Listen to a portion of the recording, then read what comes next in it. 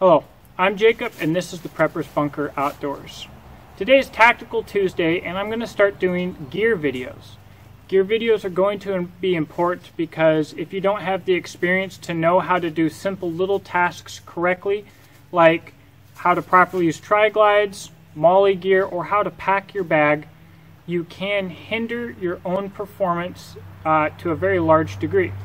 Today we're talking about Triglides. Now, almost any gear is going to have a Triglide somewhere on it, whether it be a kit, pack, or sling. Ideally, Triglides will be metal. The one thing that I want you guys to remember is that you have to lock Triglides. To do that, you run the webbing through your Triglide, like most people do, but then you have to run it back through the Triglide to lock it in. This step is absolutely crucial because I guarantee you, if you do not lock your Triglide when you need it the most, it will fail on you unless you have some type of secondary securing method for the strap.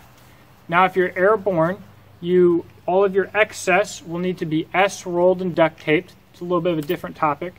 The other thing, I mentioned that hopefully your Triglides are mil-spec metal and made in the USA. And if they are, and they are close to other metal here, once they're locked in, you might want to take some green duct tape and wrap it around the whole assembly. It could make it more secure. I don't know that necessarily will, but more importantly, it's going to stop metal-on-metal contact damage, but most importantly, from the metal-to-metal contact noise.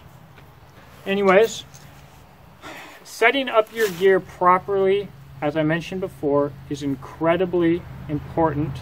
I've seen firsthand how sloppy, lazily set up gear can hinder your performance and hinder the entire team.